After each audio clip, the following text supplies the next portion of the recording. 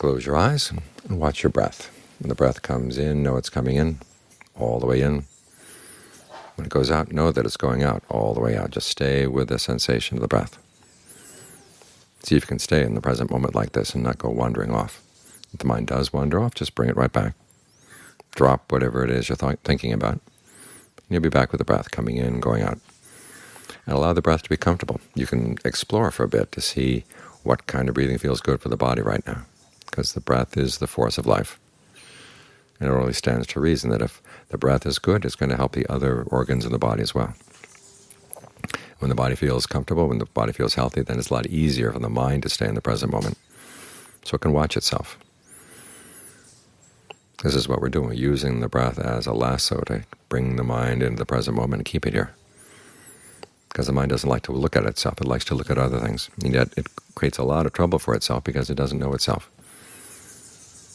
So here's a chance for the mind to get to know itself. So you give it something good to stay with so it feels a sense of ease being here. So if anything comes up that you begin to see is not really as skillful as you thought you were, or not really as good as you thought you were, you're okay watching it. And say, okay, that's there, but I don't have to go with it. Think of the mind as like a committee.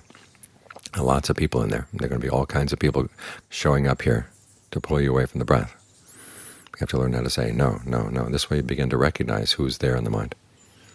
And when you recognize them, then they have less power over you. So when things like greed or anger or delusion come up, you'll be able to recognize them in time so they don't take over your thoughts and your words and your deeds. This way you're in charge, they're not in charge. Otherwise, they come in and they whisper to you and you think it's your own thought and that's something you ought to do or it's something you want to do, and you just go with it. A mind like that can get itself into a lot of trouble. But if you decide you're going to stay right here with the breath, okay, then the mind has an anchor here. And then whatever comes up, you're in a position where you can look at it with a sense of detachment. In other words, you don't have to go running with everything that comes into the mind. And that way you're more in control. And when the mind is in control like this, when your alertness and your mindfulness are in control like this, then you're bound to do a lot more in the direction of what's skillful. In other words, leading to your happiness, the happiness of the people around you. Then you guys begin to see, okay, this thought has a beginning, it comes from this kind of mind state. Okay, if it comes from an unskillful mind state, you learn how to treat it with suspicion. Or even if it comes with good intentions, but you're deluded and you begin to realize, okay, if I follow on this, it's going to lead to trouble down the line. Then you can say no.